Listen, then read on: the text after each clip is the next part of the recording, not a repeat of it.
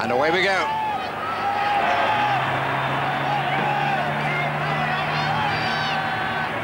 Took Oxford 9 strokes for cover in practice.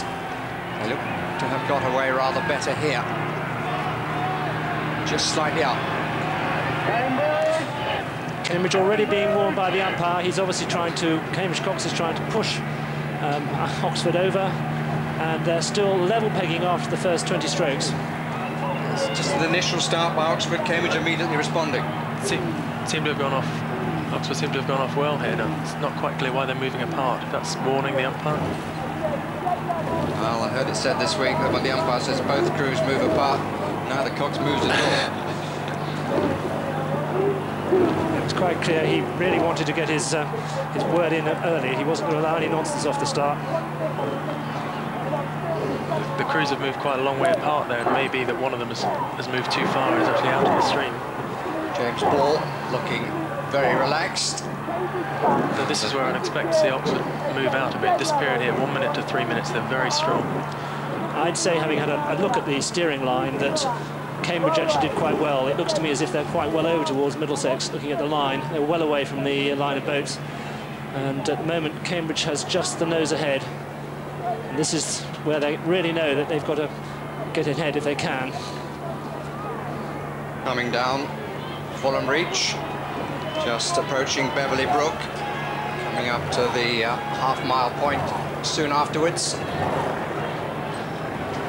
And the next thing to look for is the Fulham football ground, which comes up on the right, which is the traditional point where the Cox on the Middlesex side will try to gain the most advantage of the bend at the end of the stand. But Cambridge looking the better together here. But they have actually made a big effort. They've kept their rate at about 37 strokes a minute. They're actually overrating Oxford, which was perhaps slight of a surprise. In practice, Oxford have looked to be the higher rating of the two. So the question is, how much have they used in those initial 2 minutes to actually try and hold this bend? This race may not be over until quite a lot further down the course. Both crews seem to have settled at pretty much the same speed. Now, if they settle down, they're likely to stay together. Whyman just up alongside the 6th man of the Oxford boat. Cambridge pushing again, I think. And they're getting a bit closer. This is Cambridge trying to take the bend early, Oxford trying to hold them late as long as possible. And the umpire was warning Oxford. They've had to pull apart. Remember, every time the rudder goes on, you pay a penalty because that slows the boat down. But Cambridge don't quite have as much as they did in the Isis Goldie race, and they're not able to lean in the same way they were. You sound hugely relieved about that. Cambridge Whyman has got up to the 5-man now, the Oxford boat. And again, they're getting very close as Kevin Whyman tries to squeeze here. They're overlapping. This is a good contest. Unless you're right, this is very difficult if you're here because you don't want to get carried away with the other person's blade. But you've got to watch what's going on. I think the umpire was getting quite agitated there. He was really forcing Oxford away. He warned both crews, then he warned Oxford. Cambridge desperate to minimise the advantage that Oxford have got coming into this bend. They've almost got round it now. So they've done well. They've got half a length lead, and they've rode about a third of a length further than Oxford to get to this point of the race. That first bend is worth about a third of a length. This is a very tough time for both crews. To this point, 3 or 4 minutes into the race, you feel like you should be a long way into it, but in fact, it's barely started. Just coming to the Mann now. Are they just coming to the Mann now? More warning. More warnings. And plenty of volume. They've passed the Steve Fairbairn milepost. With the speeds like this, and both speeds seem to be matched, this is going to come to a question of guts now at this sort of point. Still an extremely good contest. 3:47 for Cambridge at the mile, 3:47.5 for Oxford. That's how close it is. Both crews have settled down now in there about 34.5, 35. And it's Oxford are really pressing them all the time.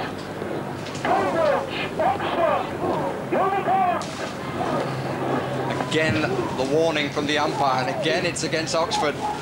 Todd Kristol says you need patience, thick skin, some organisational skills, and he says the word coxing doesn't derive from cocky, but it should. Cambridge have made a move here, I think. Cambridge are moving.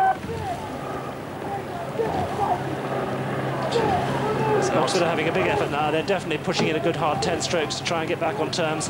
They know they've got to counter the next bend, which is coming up within the next minute. The bend will then start to move into Cambridge's favour. Cambridge have still got about 2/3 of a length, maybe 3/4. Cambridge have just, I think they may have just moved a little bit there. And that... Well, it's thrust and counter thrust as they come past the Harrods Depository, and now the warning is for Cambridge. And they're so close, there was one clash. What happens is Cambridge are trying to push Oxford further out so that they can push them wide at Hammersmith Bridge and then close the door on them.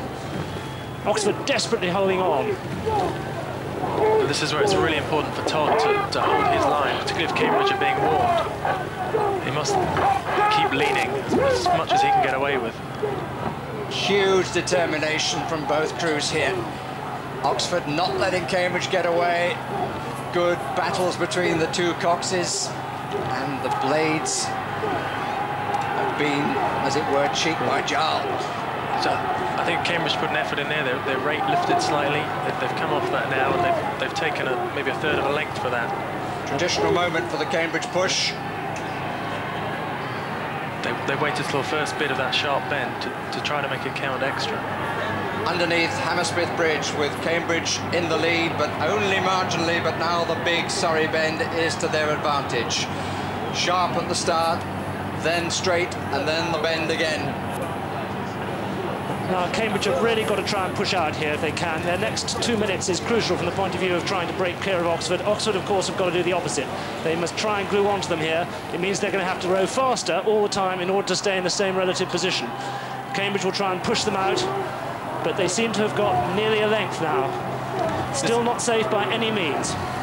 This point sitting on a length is another crucial time, because if you actually get clear, if the crew behind don't see you, they lose heart, and there could be another half length will come very quickly. If Cambridge can actually get clear, I think they'll suddenly move out. Again, Oxford doing their level best to hang on. Times at Hammersmith Bridge were 6:44 for Cambridge and 6:46, so up a 1.5 seconds on the milepost time. It's Cambridge just about on a length. Now, both these two crews are incredibly well trained. They'll have both rowed about 3,000 miles in the last 6 months. There's going to be no quarter given here. And if Cambridge can't break away, then they could be in for a real fight down the second half of the course. Look at that, there's the stroke looking over. James Ball, a really contained man, this. Very, very calm in a crisis. Cambridge have just pushed there. Saw their rate lift. Well, there were doubts about Cambridge in the engine room, whether Ethan Ayer would maintain the Cambridge standard rather than the Harvard one, whether Seb Dawson-Bowling had lost a bit too much weight and thereby a bit of power. This is the time when the questions are being asked, as they are of Oxford, who have got to hang on now, but Cambridge with a good amount of clear water. Tough times for Adam Frost and company. They see how Cambridge are now able to give them the wake, and that pushes the Oxford boat around. They're trying, this will be their last. They must make an effort now to get back on contact. Difficult for Todd Kristol. Cambridge puddles being met by his men's stroke side oars. Absolutely, and Cambridge have really been pushing out. They're trying to get on, because now really they're around that bend and they're going to race down the straight of the island at Chiswick. And that's the view back. That's what the Oxford stroke, Cambridge stroke, James Ball's looking back, seeing the bow of the Oxford boat almost in a line behind him. You can see how the puddles of the bow side blades throwing turbulence down under that Oxford boat, just throwing them off their stroke. Hugely difficult, because what does Todd Kristol do? He's got to maintain his line as tight as he can. Bit of a push, I think, again from Oxford, just trying to hold the gap as it is, at least. It's very difficult at this point, because they obviously want to make efforts to get back in touch, but in fact they have to stay relaxed and keep that good rhythm, because there's still 10 minutes to go. Coming to the end of Chiswick, just short of 2.5 miles of the 4 1/4. This is sides where, as you can see, it's straight after the first bend, then there's another little kink, and then it slowly opens out to being the bend in the favour of the Middlesex crew. But that will become academic if Cambridge can hold the clear water between the two and can then come across at the crossing. I think there's going to have to be a tremendous effort made by Oxford and indeed by Cambridge to try and keep the gaps apart. Cambridge is going to try and stop Oxford getting an overlap, but Oxford will have to try and get back so they can take their bend.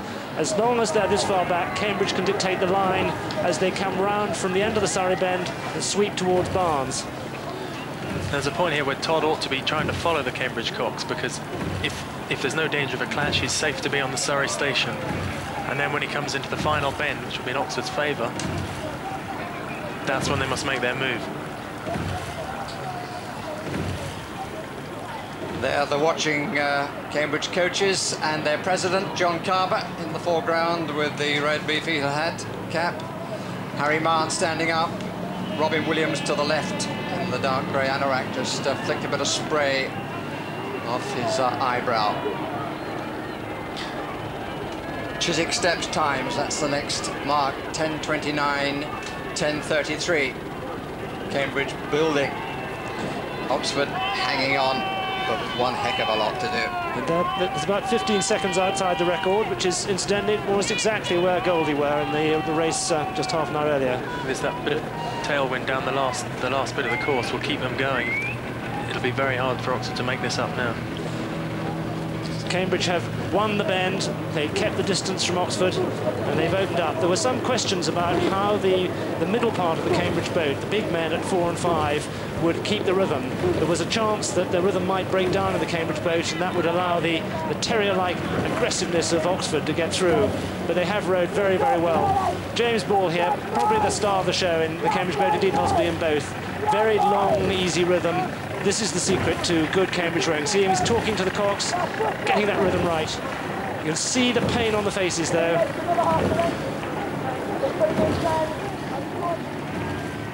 That's looking back from Lonsdale Road, on the Surrey side of the course. And it seems to me that Cambridge are going further away.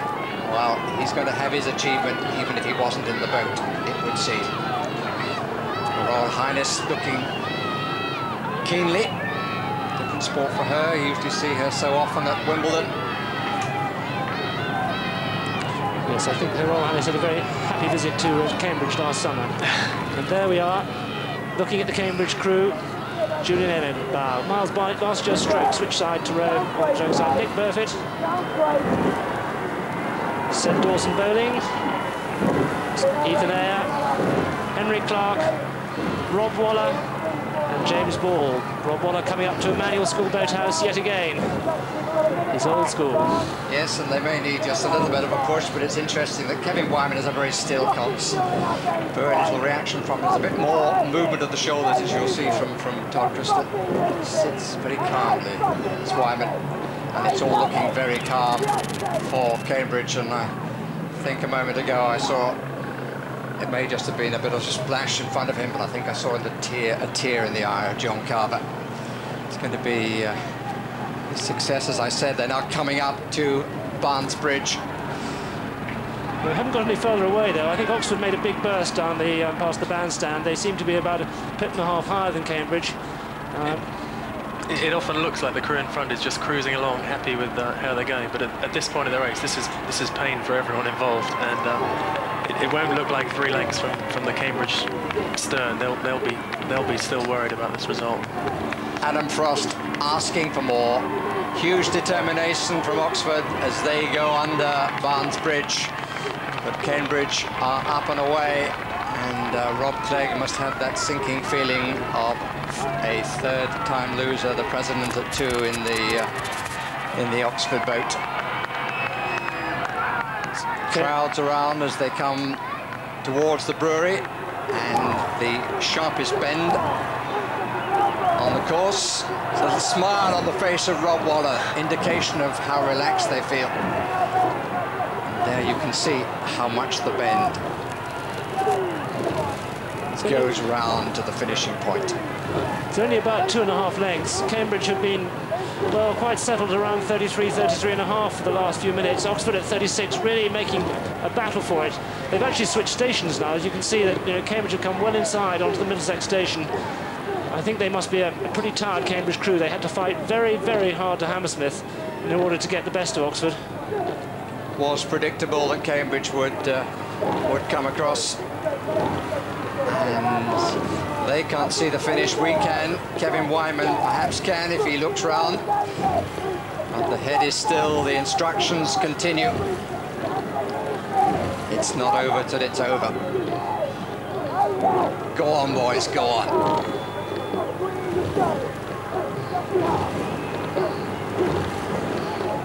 7 seconds difference for the record under Barnes Bridge. I think with those two shots there, we can see the difference between the crews, the relaxed style of the Cambridge and the aggressive nature of the Oxford row. On the day, it looks like efficiency's triumphed. Well, there was certainly plenty of aggression at the start, but I think that those battles were won by Cambridge. And the push came again around Hammersmith, and it's going to be 4 on the trot for the Light Blues. There's the new building of the brewery. Well, just away to the right now. As they come up towards the finish, Cambridge. Final spurt from Oxford, but they cannot possibly save the day. Yes, Cambridge has really done, I think, everything could possibly be expected of them. There's the finishing post. The clock ticks on. Maybe close. 17:02 was by Goldie.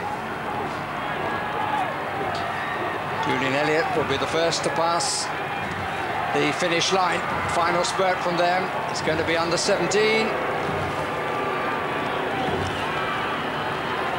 Final few strokes and the flag goes down, and 16:58, maybe 59. Another success for Cambridge. Oxford again have to give best to them. It's Kevin Whyman who stands up, the biggest smile there, and the applause came from John Carver. Always the pictures of delighted faces and reaction on the winners. And Harry Mann, that's a nice touch. All feeling for John Carver. James Behrens knows that what he started is being continued. 3 cheers come from the Cambridge crew.